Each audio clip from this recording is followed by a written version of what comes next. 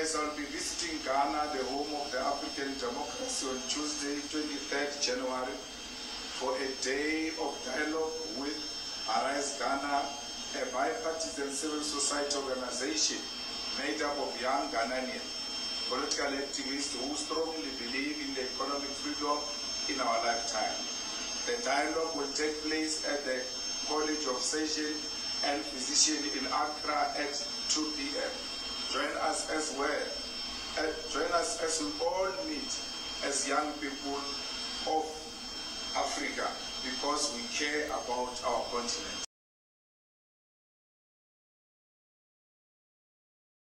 The democracy in Ghana is very old compared to other democracies in the continent, but the means of production are still owned by those who previously colonized us.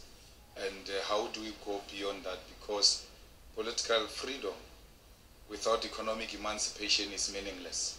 And this type of engagements seek to ensure that the people of the continent are aware that if we stand divided, only the imperialist and colonialist forces stand to benefit.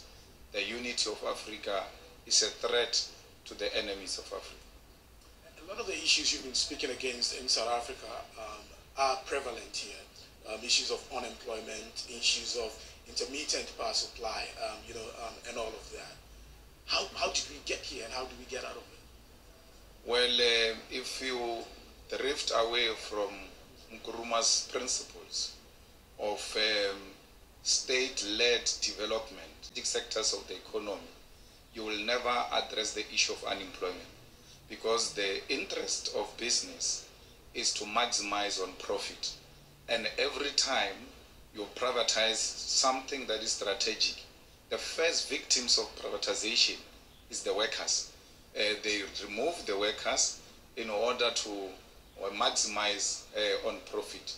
So if we have a state-led, corrupt-free development, then you are guaranteed to absorb as many people as possible, because the role of the state is not to make profit, is to generate sufficient resources to finance its social responsibility programs. Thank you so much. Thank you. That was Honorable Julius Malema, the leader of the economic freedom fighters in Kotoka International Airport in Ghana. He's there to speak to other fellow Ghanaians regarding the economic factors and solutions of how to move Africa forward, the vision and all that. Please leave your comment, like, subscribe, and thank you for watching.